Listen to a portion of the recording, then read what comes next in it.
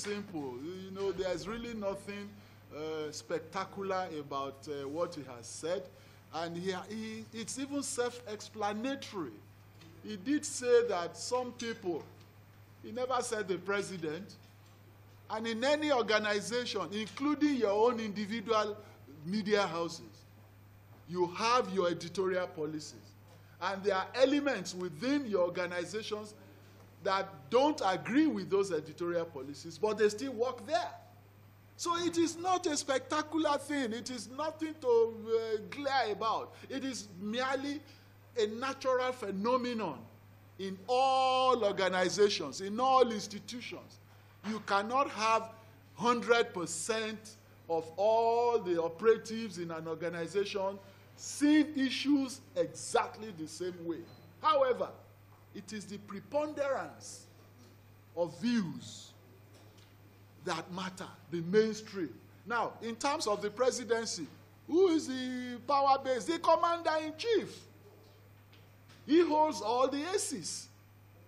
So we do not expect that all his staff would actually see eye to eye with him, but they are still there.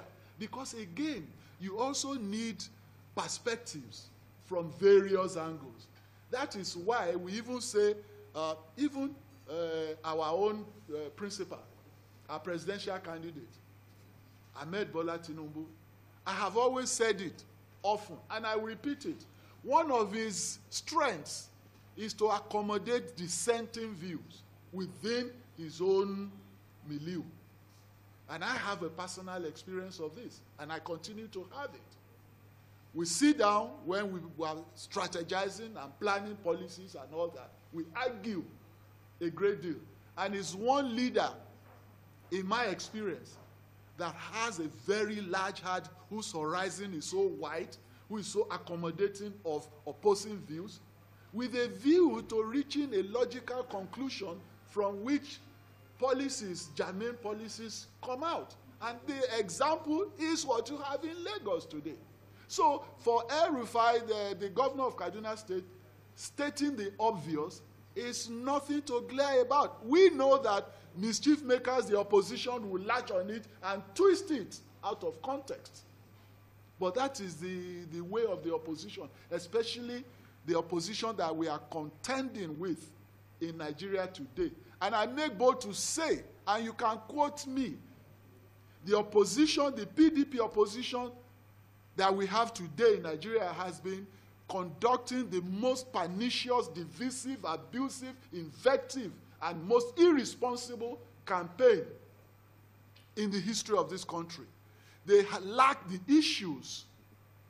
They have no issues, no track record, nothing, no record of performance to put before the Nigerian voters. So what do? They resort to personal abuses,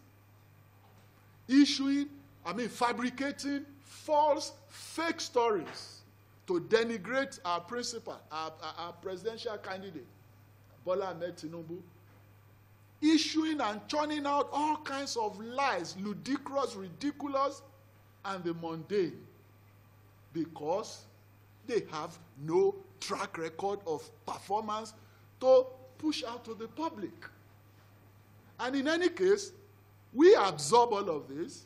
Why? Because we know that our candidate is the candidate to beat. He's the front runner in this race.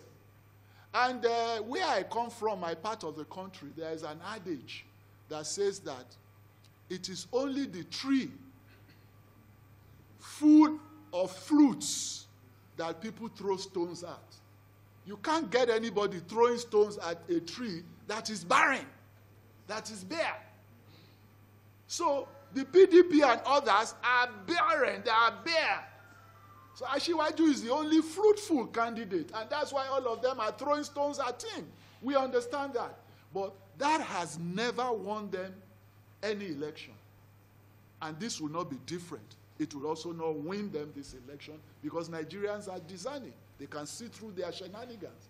Thank you. Is there anything Abe Council to win these people who are opposed to Bola Tinubu in the presidency to your side? Look, the most important person in the presidency that I've said.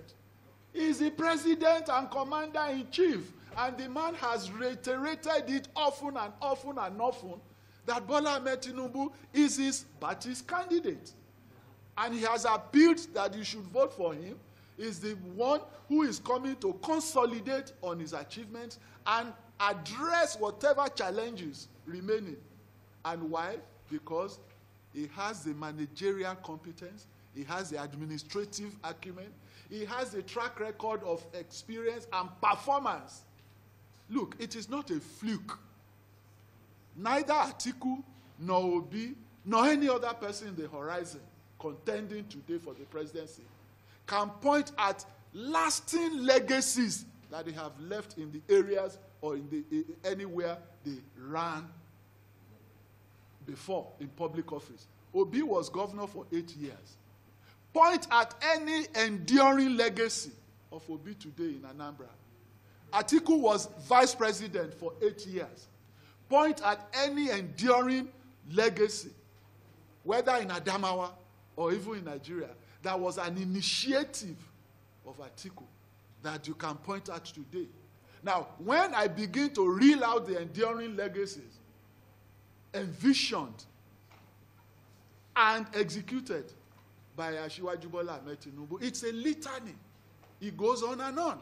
So therefore, and I often said, Nigerians are the employers. These people are applicants. They are applying for the job of the presidency of Nigeria. Now, if you are on a panel to interview applicants, what's the first thing you ask for? Their CV, their experience, track record of performance, so that you can make an informed judgment. So if these people bring out their track record of performance, experiences, exposure, whether in politics, in democratic struggle, in governance, in envisioning, in demonstrating knowledge, or projecting courage, they are nowhere to be found. Asiwaju stands heads and shoulders above any of them. Sentiments apart, emotions apart. Thank you.